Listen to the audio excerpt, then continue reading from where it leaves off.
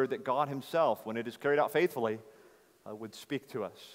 And so let us come now to hear God's word and to hear it preached. Matthew chapter 12, verses 1 through 14. At that time, Jesus went through the grain fields on the Sabbath. His disciples were hungry, and they began to pluck heads of grain and to eat. But when the Pharisees saw it, they said to him, "Look, your disciples are doing what is not lawful to do on the Sabbath." He said to them, "Have you not read what David did when he was hungry, and those who were with him? How he entered the house of God and ate the bread of the presence, which it was not lawful for him to eat, nor for those who were with him, but only for the priests? Or have you not read in the law how on the Sabbath the priests in the temple profane the Sabbath and are guiltless? I tell you, something greater than the temple is here. And if you had known what this means, 'I desire mercy and not sacrifice,' you would not have condemned the guiltless.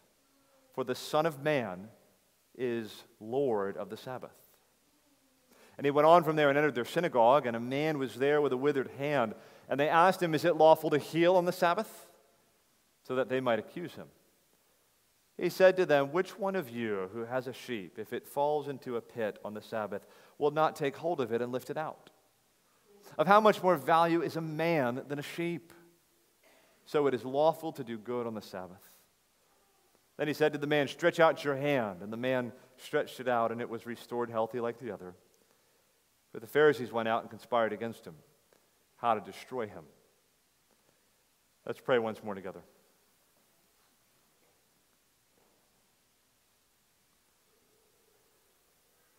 Father, whether or not we're as cognizant of this fact as we ought to be, we are now coming before your authoritative, inspired, inerrant, and sufficient word. Help us, Lord, to recognize what it is we're doing. That through your word you speak to your people. Through your word you commune with your people. Through your word you convict, you edify, you rebuke, and you build up. Please, Lord, would you come to us through your word now and deal with our hearts. Come to us and minister to us. Even now, as we have set aside this time to come before your word. Bless this hour. Make it fruitful for us. We pray in Jesus' name, amen. Who were the Pharisees? That's an important question, especially if we're to understand the gospel accounts where the Pharisees are prominent characters. You may have no knowledge of the Bible or the Christian faith, but if a person used the word Pharisee out in public, I suppose many people in our culture would have some notion, at least, of what they meant by it. They would probably think a Pharisee is one who is sort of holier than thou, one who is self-righteous, one who is maybe legalistic, supercilious, think they're better than other people. And I think many in the evangelical church would have a similar understanding of that word, that noun, Pharisee. I think there's a good deal more to the picture that we learn from the Bible, but I think people who have that notion of what it might mean to be a Pharisee, they're barking up the right tree. I think they're on the hunt. We were introduced to the Pharisees in Matthew's Gospel, at least, in chapter 3. There, the Pharisees approach John the Baptist. They actually don't say anything, and we understand, presumably from John's response to them, that they were coming with duplicitous motives. They weren't coming for the right reasons. And John rebukes them, tells them to leave, calls them a brood of vipers. The Pharisees are mentioned again in chapter 5. They don't say any words there. They're mentioned by Jesus. And there Jesus says in Matthew 5, verse 20, that the righteousness of his disciples is meant to exceed the righteousness of the scribes and Pharisees. And there Jesus is not talking about his righteousness imputed to us. He's talking actually about our practical, experiential righteousness. God's people ought to be more righteous than those who give themselves to a Pharisaical righteousness. The next place where the Pharisees are mentioned is in chapter 9. A few times in chapter 9, the Pharisees are mentioned. That's the first time they speak. And by that point, it's clear the Pharisees are staunch critics of Jesus. They are seeking to subvert his authority. They are seeking to upend his ministry. They're seeking to trap him, to catch him, to expose him as sinful, blasphemous, a lawbreaker. They are against Jesus.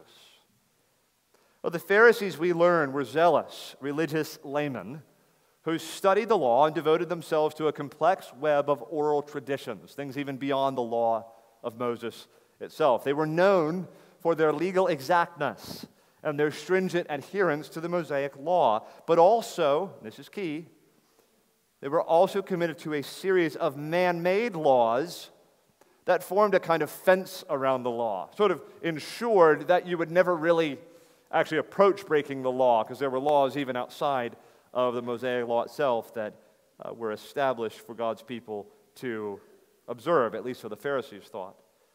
The Pharisees hated Jesus with a violent hatred. That is clear in our passage this morning. It will become increasingly clear from this point on in Matthew's gospel. They wish to, as verse 14 says, destroy Jesus. That's who the Pharisees were. Of course, a more important question is, who is Jesus? Who did he claim to be? And how did he claim to fulfill the expectations of the Hebrew Scriptures? And what is it that he came to do? Who is Jesus? And friends, I think this is actually the central question of this passage. We learn more about the Pharisees, but I think the central question in this passage is, who is Jesus? And what is he revealing to us here about himself? I think we are mistaken now if we think this passage is primarily about the Sabbath. I don't think that's the main point of the passage.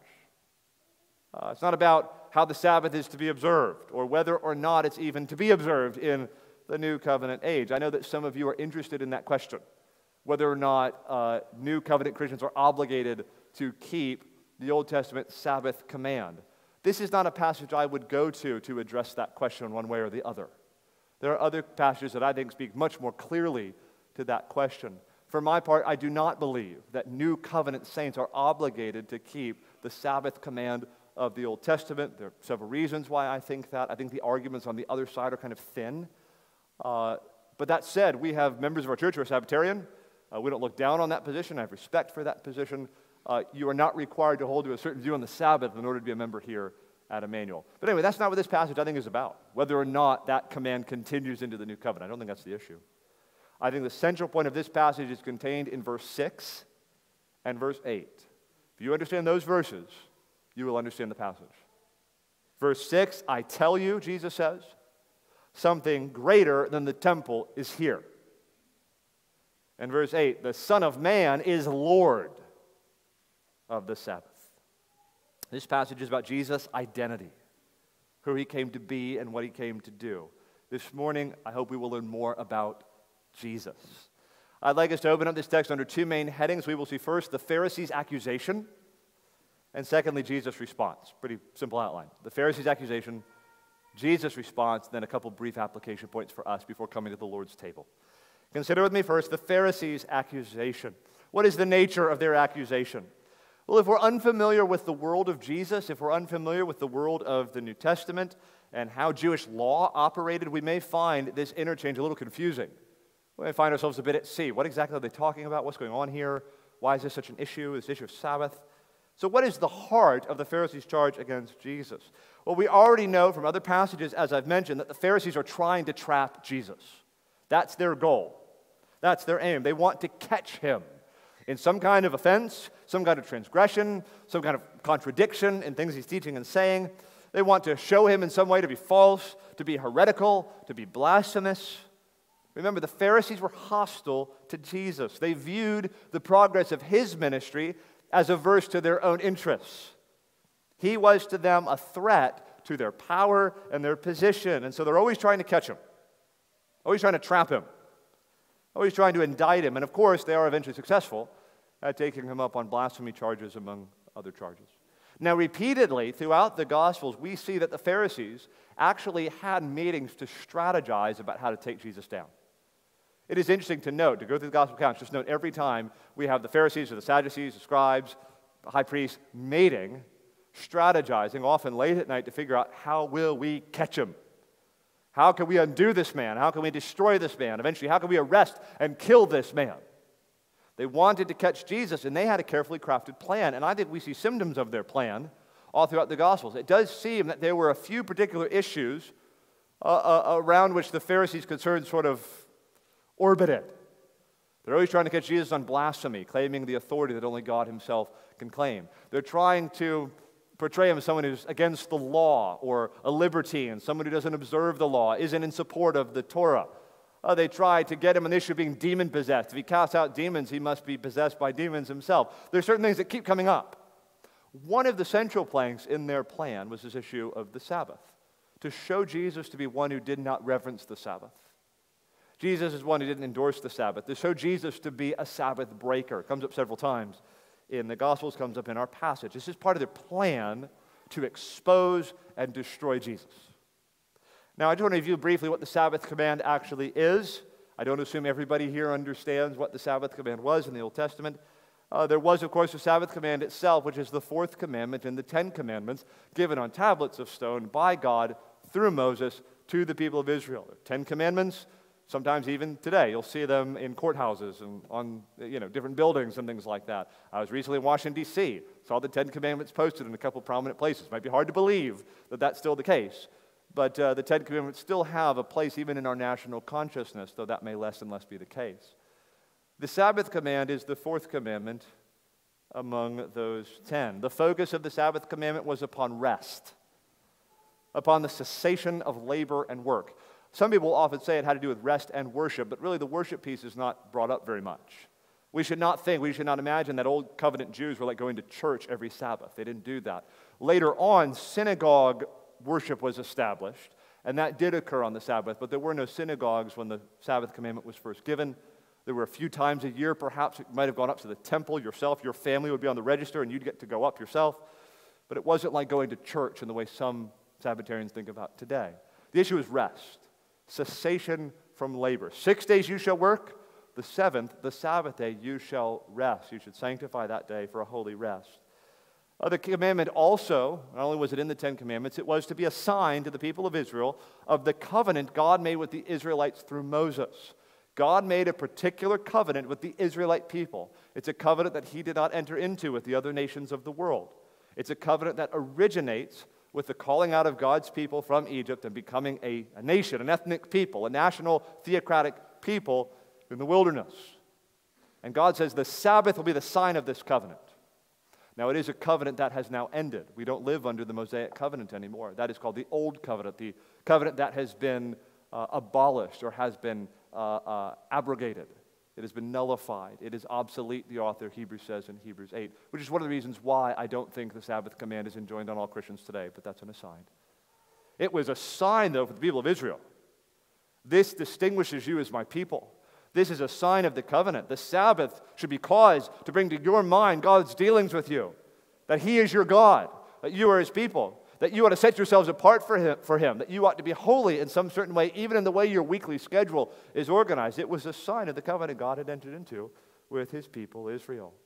Now, by the time you get to Jesus' day, there had grown up around the Sabbath command numerous other meticulous rabbinical laws that were not contained in the Old Testament itself, but kind of extrapolations and deductions and interpretations that different rabbis had accumulated over the years. And so there were lots of prescriptions related to Sabbath that actually were not in the Bible, and yet were required or imposed upon the Jewish people by many of the religious leaders of the day. Long story short, it would not be hard to get someone on the Sabbath issue if you wanted to. The Pharisees wanted to portray Jesus as soft on the Sabbath and even as a Sabbath breaker, and thus one who dishonored the Torah and dishonored God. Well, in the context of the Judaism of Jesus' day, of Second Temple Judaism, Sabbath breaking was seen as a cardinal offense. Not only was reverence for the Sabbath one of the 10 Commandments, a sign of the covenant God had made with Israel, it was one of the distinguishing vestiges of Jewish life under Roman occupation. If you were a Jew in Jesus' day, you would think, we have these Gentile overlords. What a terrible situation. We don't have the land. We don't have the monarchy. We don't have all of our ways and customs, but we do have the temple, and we do have the Sabbath. It's one of the main ways the Jews were able to maintain their distinctive Jewish way of life, to remind them of their identity, their culture, their heritage, their rootedness, who they were. Therefore, to break the Sabbath was just a mammoth offense. So the Pharisees are looking to catch Jesus out breaking the Sabbath. And in verse 1 through 2, they see their window.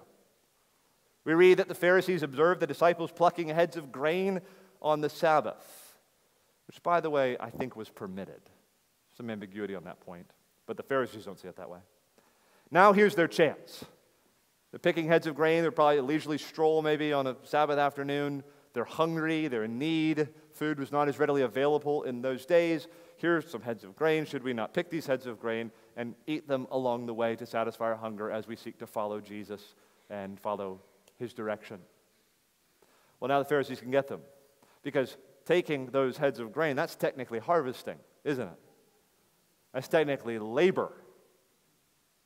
They're technically working on the Sabbath. They're technically breaking the Sabbath. Thus, it appears Jesus, the great rabbi, is encouraging Sabbath breaking among his disciples. He's a lawbreaker. He doesn't reverence the Torah or the Ten Commandments or the sign of the covenant. He claims to be sent from God, but he doesn't honor God or his law. That's the idea. In verse 10, we see a similar thing. Jesus enters the synagogue, presumably on the same day. It's also the Sabbath. There is a man present there with a withered hand, maybe some kind of skin disease or bone disease or something. We know, don't we, that Jesus loves to heal people. What's he going to do? Here's someone in need. Here's someone with a withered hand. Jesus tends to gravitate toward those people. Can we catch him? Will he heal this man on the Sabbath? Well, the rabbinic opinion of the day, the Old Testament doesn't speak to this, but the rabbinic opinion of the day, the opinion of the rabbis, was that it was permissible to provide medical attention to someone in life-threatening cases. This isn't a life-threatening case. He's got a withered hand, maybe unpleasant, maybe painful, maybe a blemish that is unsightly, but he's not going to die from it. Will he heal this man on the Sabbath whose life is not being threatened? This is not the case in that setting. But Jesus can't resist a good healing. We can get him now. We can trap him. That's the nature of the Pharisees' accusation.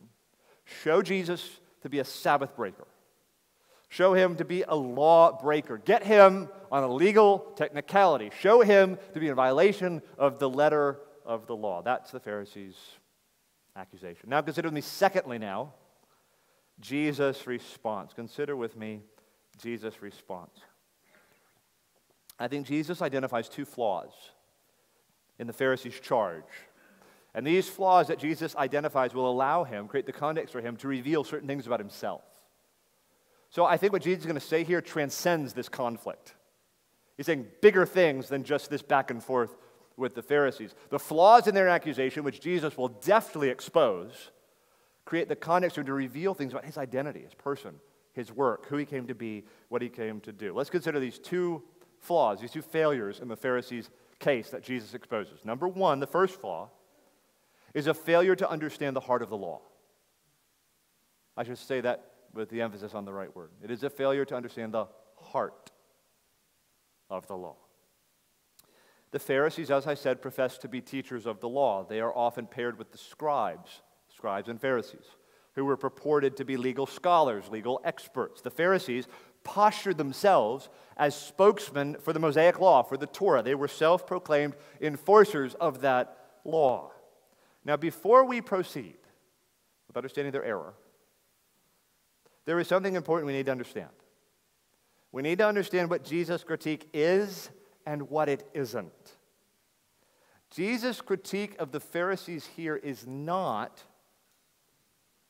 that somehow zeal for the law or love for God's law is a bad thing.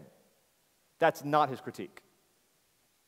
Rather, he's going to go after their interpretation of the law and their failure to understand the heart of the law. So don't misunderstand who the Pharisees are and where the Pharisees went wrong. The failure of the Pharisees was not that they were pro-law, that they were pro-righteousness, that they were pro-commandment keeping. A lot of people today talk about the Pharisees in this way. Like their problem was that they were the law people when they should have been the grace people. Well, I don't think the Pharisees understood grace at all, but I also don't think they understood the law at all. They didn't get the law right. Not only would this be a mistaken understanding of who the Pharisees were, to say, well, they love the law, they're zealous for the law, and you know, that's not really the point. Not only would that be a mistaken understanding of the Pharisees, but such a misunderstanding will potentially lead us to dangerous and false conclusions about Jesus' attitude toward the law and toward commandment keeping. If we think the fault of the Pharisees was that they loved the law too much, or were too zealous for the law, or that they should not have cared so much about keeping the law, we will conclude that Jesus is against love for the law, that he is against zeal for the law, and that he is against careful attention to the law, which is not Jesus' posture at all. It was written of Jesus that he delighted to do the will of God and that God's law was written on his heart. That's Psalm 40, verse 8, quoted with respect to Jesus in Hebrews 10. He loved the law of God, delighted in the law of God, and he knew the law of God aright. Jesus will say to his disciples in Matthew 5, verse 17, as we saw earlier in this series, "Do not think that I have come to abolish the law or the prophets. I have not come to abolish them, but to fulfill them. For truly I say to you, until heaven and earth pass away, not a iota, not a dot will pass from the law until all is accomplished. Therefore, whoever relaxes one of the least of these commandments and teaches others to do the same will be called least in the kingdom of heaven. But whoever does them and teaches them will be called great in the kingdom of heaven. For I tell you, unless your righteousness exceeds that of the scribes and Pharisees, you will never enter the kingdom of heaven." So don't think, please, brothers and sisters, don't think if I love the law, if I'm zealous for the law, if I want to uphold God's law, that is somehow a symptom of Pharisaism. The Apostle Paul himself said, "I delight in the law of God according to the inward man." We sing Psalm 19 together as a church. Jehovah's perfect law restores the soul. Again, that's not what Pharisaism is. A concern for holiness and a desire to avoid sinning and a passion for upholding God's law is not Pharisaical behavior. Loving the law of God aright was not the Pharisees' problem. No, here's the issue with the Pharisees. That's what it's not. Here's what it is. The issue with the Pharisees was that they didn't understand the law. They didn't comprehend the heart of the law. They manipulated the law. They misused the law. And they had a way of reading the law that was contrary to the heart of God and his will for his people. Pharisaism involved a certain defective attitude toward the law. It was an attitude that prioritized meticulous and legalistic exactitude over the demands of love and mercy that ultimately formed the heart of the law itself. It was outward form over inward substance. It was superficial exactness over the beating heart of the law. And what's more, they failed to understand the ways in which Jesus himself fulfilled the law. Pharisaism ignored Jesus' authority as the final arbiter and interpreter of the law and all the many ways in which the law found its telos and its completion in Jesus. They failed to understand the heart of the law, and they failed to perceive all the ways in which the law pointed to Jesus and found its fulfillment, its end, its goal, its satisfaction in him. This is where Jesus goes in his critique of the Pharisees. He quotes again Hosea 6:6 to them. I say again because we saw Jesus quoted this earlier in Matthew 9:13 when the Pharisees complained that Jesus ate with sinners. He was having tax collectors over to the house. Jesus says, "Go and learn what this means." Hosea 6:6, "I desire mercy and not sacrifice." He quotes it again here. Jesus again reminds them of the principle. In Hosea 6:6, there God says, "I desire mercy and not sacrifice." These men, these disciples are hungry. Why should they not satisfy their hunger by plucking these heads of grain? Feeding the hungry is no violation of the Sabbath principle. Listen to what Jesus says. Look at the text in verse 3. He said to them, "Have you not read what David did when he was hungry? And those who were with him, how he entered the house of God and ate the bread of the presence, which it was not lawful for him to eat, nor for those who were with him, but only for the priests?" What's he saying? What's he referring to? He's saying, don't you understand your own scriptures? When David was on the run from Saul in 1 Samuel 21 and he was hungry, he entered the tabernacle and ate the bread of the presence, which technically, he was not to eat. And yet, don't you know he was not condemned for that action? The scriptures don't censure him for that action. The demands of mercy and the need on the part of the Lord's anointed prevailed over the technical requirement of Torah. And Jesus presents this as self-evident. Like, was David to starve in that situation? Like, duh. He ate the bread. He was dying. He was on the run. Needed bread. That supersedes the Sabbath command. And we kind of get this ourselves, don't we? You know, but by focusing in on legal exact technicality, we can actually manipulate the law itself. We had a couple hours as a family at the pool yesterday. Beautiful day. Kids were in the water. And at some point, two of my kids who remain nameless, there's something going on in the pool. And I bark out to one of them, "Stop touching your sister. Leave her alone." Stop touching her. Now, hopefully my son grasped the heart of what I was getting at there. He was bothering her, harassing her, splashing her, whatever. Stop touching her. Leave her alone. If my daughter started to drown and my son just went, not supposed to touch my sister. And I came to him and said, son, why didn't you help her? And so he said I wasn't supposed to touch her. Well, we wouldn't regard that as God-honoring obedience. We would regard that as something heinous. The greater demands of life and intervening in this situation should have clearly, self-evidently superseded my earlier command, given the context. Jesus then says, verse 5, or have you not read in the law how on the Sabbath the priests in the temple profane the Sabbath and are guiltless? Meaning, the priests on the Sabbath perform their sacrifices and ceremonies. They do their job on the Sabbath. They are doing their priestly work and engaging in conduct that could be considered as technically prohibited by the Sabbath command. But the self-evident point is what?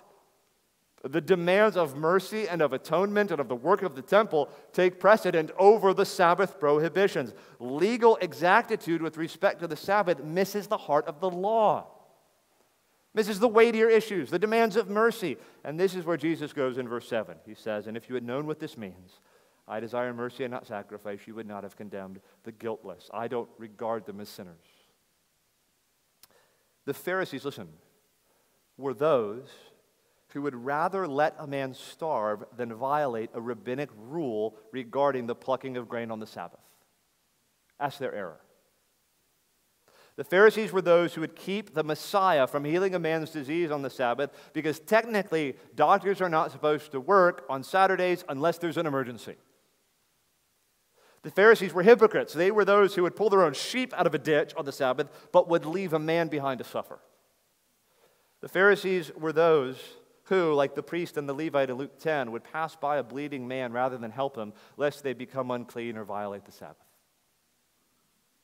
This kind of exactness and fastidiousness about legal technicalities, while neglecting the demands of mercy, was not seen by Jesus as commendable piety. Rather, it was seen as positively perverse and a distortion of the law, a failure to understand the heart of the law, a perverse form of legalism that favors strict ceremonial cleanness over the imperatives of love. Strict, outward, superficial, legal exactitude over life itself. This is Jesus' first critique of the Pharisees then, that they do not understand the heart of the law. God says, I desire mercy and not sacrifice. If you understood the heart of God and the heart of this law, you would not condemn the guiltless. Now, the second flaw. Under point number 2, Jesus' response, he identifies that first flaw. They don't understand the heart of the law. Second flaw or failure on the part of the Pharisees. And that is their failure to understand who Jesus is and the implications of his coming. They don't understand Jesus and the implications of his coming. Let us appreciate again how Jesus reasons here. There's a very tight logic in the text. Jesus wants to take them to a point, to a place. He wants to assert some things about himself. So look again, if you would, at verse 3. He said to them, have you not read what David did when he was hungry and those who were with him, how he entered the house of God and ate the bread of the presence, which it was not lawful for him to eat, nor for those who were with him, but only for the priests? So far, so good, right? We get what he's saying. The connection between this anecdote in 1 Samuel 21 and the situation with Jesus' disciples is clear enough. David was hungry and he ate, not condemned. My disciples were hungry and they eat, they're not condemned. But what about verse 5? Or have you not read in the law how on the Sabbath the priests in the temple profane the Sabbath and are guiltless? Okay, of what relevance is it that the priests profane the Sabbath in the temple? Why bring up the temple at all? What's his point? You need to track with me here, because I think this is the heart of the passage. I believe Jesus is saying the authority of the temple is greater than the authority of the Sabbath. The work of the temple supersedes the Sabbath prohibition. They got to go in there and offer sacrifices. The temple authority greater than Sabbath authority. Whatever happens in the temple supersedes whatever demands we might imagine the Sabbath to make upon the priests. I think that's pretty clear. The work of the temple is of greater priority than the Sabbath prohibitions. The greater work and the greater authority of the temple makes the priest exempt from the Sabbath prohibitions, which then leads Jesus to his next statement in verse 6. I tell you, something greater than the temple is here. Sabbath, important. Temple, more important. Something even greater than the temple is here. What's Jesus saying? Unless it's not obvious to you. He's saying, I'm here. I'm here. You understand what we're talking about? One greater than the temple is standing before you. And if the demands of the temple supersede the demands of the Sabbath, and I am greater than the temple, I am greater than the Sabbath. Indeed, as verse 8 says, the Son of Man is Lord of the Sabbath. What's his point? Jesus, in these two statements, I'm greater than the temple, I'm the Lord of the Sabbath, is making a point of mammoth significance here. These were the big vestiges of Jewish life. These were the big things. We have the Sabbath, we have the temple. Jesus says, I'm better than both, greater than both, greater than the temple, Lord of the Sabbath. Do you understand who it is who's speaking to you? You see, the Pharisees' problem is not only that they misunderstood the heart of the law, the issue is they don't understand who it is who's standing in front of them, the very giver of the law. The true and greater Moses, we could say. Jesus is saying, I'm here now, and I am Lord of the Sabbath. I'm here, and I'm greater than the Sabbath, greater than the temple. I have authority you do not seem to comprehend. I invented the Sabbath. I am the author of the Sabbath. I am the Lord of the Sabbath. I am greater than the temple. What's more, the Sabbath and the temple were only pointing forward to me. You're hung up on the type and the shadow, and the reality is standing before you. The Sabbath was to point ahead to the Lord of the Sabbath. The temple was to point ahead to the one greater than the temple, even the true and better temple, the true and better access point to God, the one who nullifies the temple. It's me, Jesus Christ himself. You're going to question my authority. You're going to question my disciples. You're going to write me as a Sabbath breaker? Well, I got news for you. I invented the thing. The issue is the Pharisees didn't understand who Jesus was. They didn't understand the implications of his coming. They failed to grasp the moment. Some people say nowadays, the church today, preachers today, they need to know what time it is. The Pharisees didn't know what time it is. They didn't know the moment. They didn't grasp what was happening. The revelation that was before them, the shifting of the ages. The Lord of the Sabbath was before them. The Messiah has come. The age is shifting. The one greater than Moses is in their midst. The Son of David, the Lord of the Sabbath, the true and better temple. The kingdom is dawning on them in Christ, and they weren't grasping it, along with its many implications. So in sum, how does Jesus respond to the Pharisees' accusation? What flaws does he identify in their charge? Two in particular. They did not understand the heart of the law. They did not understand that God desires mercy and not sacrifice. And secondly, they didn't understand who Jesus was, nor did they understand the implications of his coming. The one greater than the temple is here. The Lord of the Sabbath has come. I shift now to some lessons for us before we come to the Lord's table. I struggled a little bit this week thinking how to apply this passage.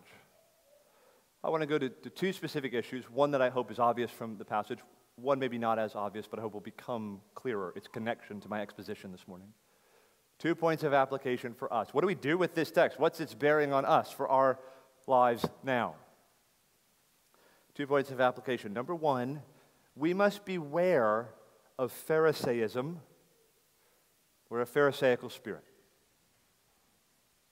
We must beware of Pharisaism or a Pharisaical spirit. I don't think we should typically think of regenerate Christian people as Pharisees. So when I have a church member before me, someone who I have every reason to believe is a Christian, I don't think of them as Pharisees. Some people will talk about Christian people as acting like Pharisees. I just don't really think that's altogether appropriate. Pharisees hated Jesus. Pharisees undermined God's law. They had no comprehension of grace. They were hypocrites. I don't think we should think of one another or other born-again Christians often as Pharisees. Here's one practical reason for that, maybe apropos of nothing, but I'll mention it anyway. It's not uncommon to hear people nowadays say, we need to talk a little more tough as the church. Preachers, Christians need to talk a little more tough. Let's look at the statements that Jesus made about the Pharisees. And they will somehow look at that as a kind of paradigm that they're to use for like internecine debates between Christians. I think that's awful. I think that's awful. I think it's really problematic to go to Jesus' words against the Pharisees, his judgments, his pronouncements over them in general as a paradigm for how we're to speak even to opponents. It's a complicated subject, but I think there are all kinds of reasons we do not stand in the same position as Jesus when we are called upon to rebuke our opponents. But it's certainly not a way we should speak to brothers and sisters in the church. Like as if you're becoming kind of Pharisaical, or it seems like you're becoming a little legalistic, I need to give you the old brood of vipers line. No, I don't think so. I think that's a misunderstanding. The Pharisees were wicked men, bent on undermining the Christ. Well, I could have a brother or sister who may not understand grace right, or might have a tendency toward legalism. That doesn't make them a Pharisee. That's a disclaimer. That said, when we see Pharisaism illustrated so strikingly in texts like this one, we should be warned in our hearts against Pharisaism. That may sound like a contradiction to what I just said. But later on in this gospel, in Matthew 16, Jesus will warn his disciples, to beware the leaven of the Pharisees. Don't imbibe their teaching. Don't imbibe their spirit. Don't allow yourself to go along with some of their conclusions or to start assuming their posture. It's possible. Even one of my disciples could begin to, listen to the Pharisees. Don't do that. So I think it's appropriate that we, nonetheless, as Christians, who ourselves may not be Pharisees or not Pharisees, that we be warned against a Pharisaical spirit. And it may even in subtle ways manifest itself in our own lives, in our families, in our churches. We can be guilty of this, failing to grasp the weightier matters of the law. We could become fastidious about technicalities while ignoring the heart of the law. Punctilious about forms over substance. A few examples. Here's a man or woman in serious, urgent, practical need, but you have small group tonight, or prayer meeting, or Bible study. Well, I'm a churchman, and I don't have time to help this person. Got to get to church. I can't really be bothered to give a ride to an older saint because I'm too busy preparing my heart for worship. It's my custom. I read John Owen on Sunday mornings. I get up and go give this person a ride. How many Christians have passed by the needy on their way to satisfy their perceived religious duty? This is true religion, James says, to do good to orphans and widows. I've seen husbands and fathers ruin their families over their fastidiousness over church commitments and their false sense of obligation to read tons of theology. And they're chasing after fruitless debates over this and that in the evangelical world. They're all on the discernment blogs, and they can tell you what's going on in the Southern Baptist Convention and with the Gospel Coalition and with this denomination and that denomination. And all the while, they neglect their families and they fail to do good to their neighbors. The ethic in the home was not spiritual nurture, but a pretended piety. A kind of Pharisaical ostentation when it came to spiritual things, and a superficial penchant for theological debate. And all the while, their families suffered. Their kids felt unloved. Their wives felt neglected. But he was known as an armchair theologian and a serious church guy. And he loved cultivating that carefully manicured appearance. And he successfully convinced himself and others that he was righteous. How about in parenting? Parents, can we become more concerned that our kids don't drink, or that they don't listen to a particular kind of music, or that they wear the right clothes, or that they maintain a certain image, than we are about whether or not they're actually born again in their hearts? Or that they're open and honest about their sin and failure, and that they receive gospel help and support from mom and dad. There are some homes in which the ethos is legal exactness, or a certain kind of appearance to be maintained, the letter of the law. And the weightier matters of love and mercy are neglected, and the children can feel it. They can sense that what is most important to mom and dad is that I walk a straight line. Meanwhile, the weightier matters of repentance and faith and following Christ and making Him your treasure, how to navigate failure with the help of Christ, that was never talked about in the home. Some of you maybe grew up in homes like that. If you did, that's not how it should have been. Moms and dads, always remember this. Your kids will remember what you got excited about. They will remember what you got excited about. And my encouragement to you, as one struggling parent to another, is make sure it's the right things you're getting excited about. Some parents will act like certain things just destroy their whole universe because the kid didn't pass the grade or something like that, or get the scholarship or whatever. I'm not saying you can't be disappointed by that. But make sure your child knows what's far more important to mom and dad is that I know the Lord, that I'm honest about my sin, that I'm open to grace, that I receive the support and help of the gospel. There are some who would boast of how free they are from worldliness. They keep themselves from raunchy movies and shows and music, and they are unstained from sinners, and they keep themselves separate from them. They think, I will be so pure and so upright as to never let sinners eat at my table. They'll never set foot in my house. Someone uses vulgar speech in my hearing, and I will withdraw from them. And such people are never brought within the sound of the gospel and within the context of Christian love, where Jesus would have eaten with them and revealed Himself to them and loved them. Perhaps some of us would withdraw from them on the grounds that we are simply being zealous for God's law and God's name, and we're maintaining our separateness from the world. Friends, surely there are much better examples than these, but we should be mindful of this. We can approach the law of God in a way that ultimately distorts it and misuses it, in a way that fails to grasp its heart. If you want to know how to avoid this kind of error, I would just urge you, study Jesus. Study His teaching. Study how He presents the commandments, and you won't go amiss. See how prominent the demands of love and mercy are in the moral vision of Jesus. If you allow Jesus to be your teacher, your interpreter of the law, as He ought to be, the true and greater Moses, I don't think you'll go wrong. Application point number 2, and then we'll be done. We must always read the Old Testament through the lens of the person and work of Christ. We must always read the Old Testament through the lens of the person and work of Christ.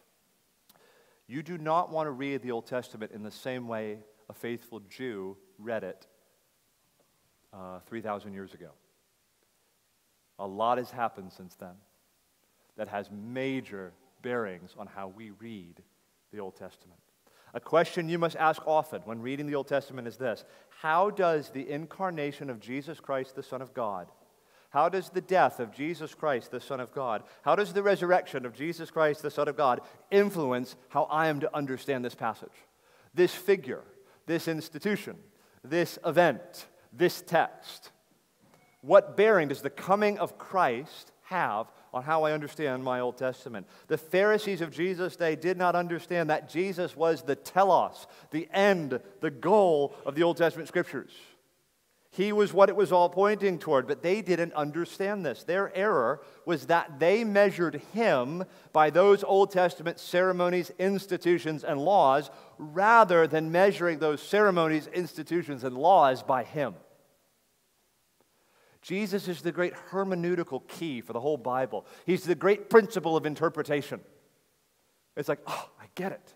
I see it now through Jesus. He brings the Old Testament expectations to their climax, to their fulfillment, to their completion. He gives them their proper interpretation. And as a rule, we must read the Old Testament with its ceremonies, institutions, and laws through the person and work of Christ. And by doing this, listen, it's an important point. This won't have the effect of making the Old Testament irrelevant to us. Rather, we will be brought to see its burning relevance in pointing ahead to Christ. The whole book of Hebrews is unintelligible without the Old Testament.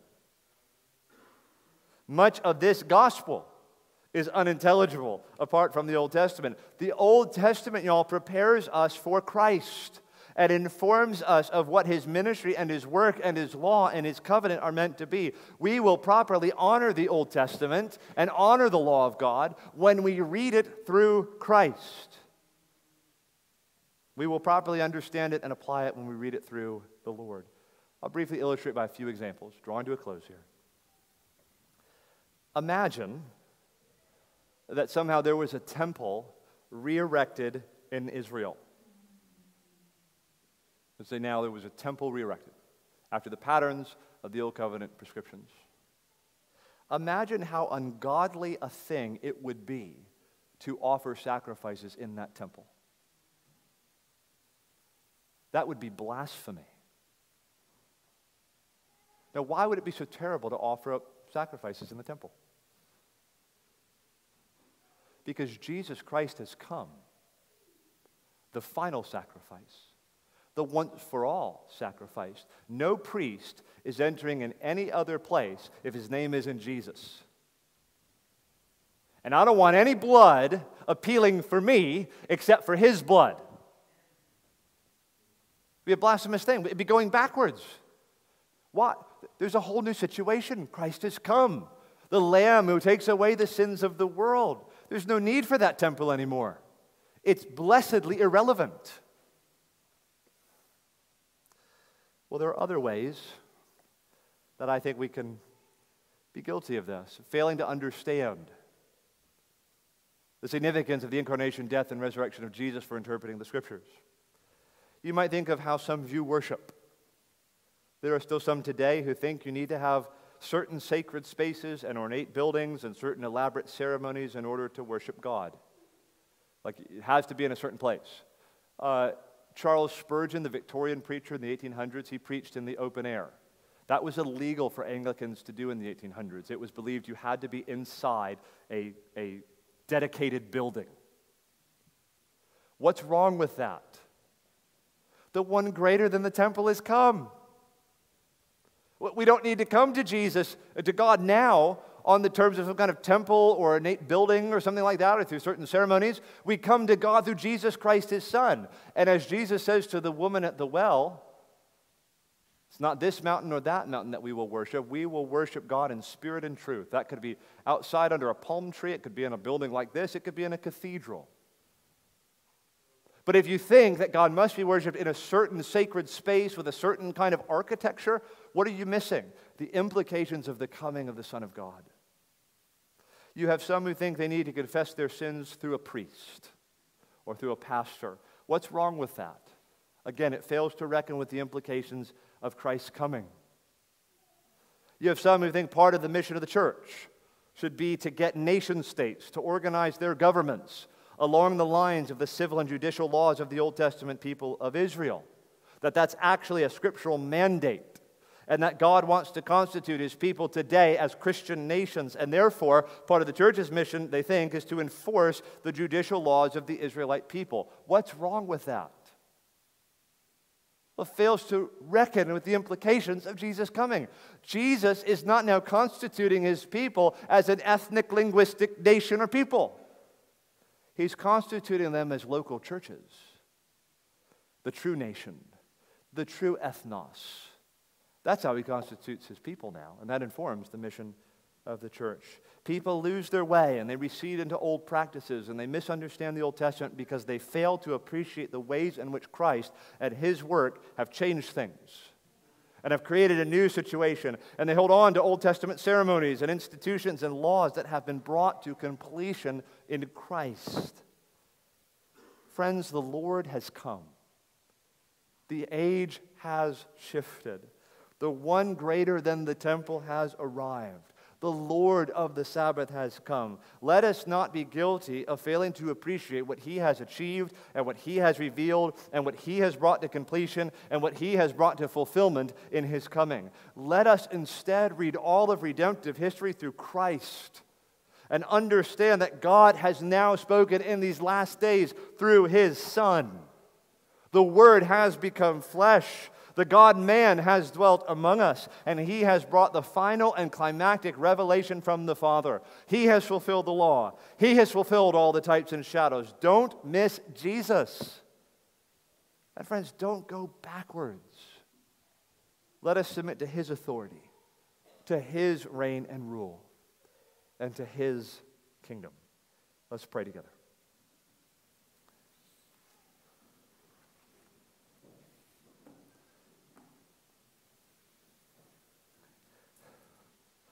Our Father in heaven, we pray that you would help us to understand what this means. I desire mercy and not sacrifice. Help us to understand the heart of the law. Help us to understand your will. We would delight in your will. We would delight in your law. We would delight in all your ways. And we would come before your Son as our great teacher, the great lawgiver, the one who could show us the way. And we would sit at his feet and learn. Would you teach us, Lord, the heart of the law? If there are any here this morning who were perhaps reared in a context of heavy-handed legalism, exactness with respect to the letter, and a failure to appreciate and understand the demands of love and mercy, we pray, Father, that those bruised souls would have the sweet experience of finding something new and better in Jesus and finding the heart of the law. Father, we pray also that you would help us to understand all the implications of Jesus coming. Pray that we would love the one who is said to be greater than the temple, who is the new access point to God. That we would love the one who is now our great high priest, the final once-for-all sacrifice, the Lord of the Sabbath, our Sabbath rest. We pray, Lord, that we would comprehend all the ways in which Christ has brought a new and blessed situation for us. One, indeed, that Moses, if he could live to see it, would envy, would desire. Help us not to go backwards. Help us to understand what time it is. Help us to understand that you have spoken through your Son and that his coming has changed everything. There's so many ways we need to grasp this. Help us, Lord. Be our teacher. Bless us now as we come before this symbol of the gospel itself, the communion table, to remember the death of our Savior in our place. We pray in Jesus' name. Amen.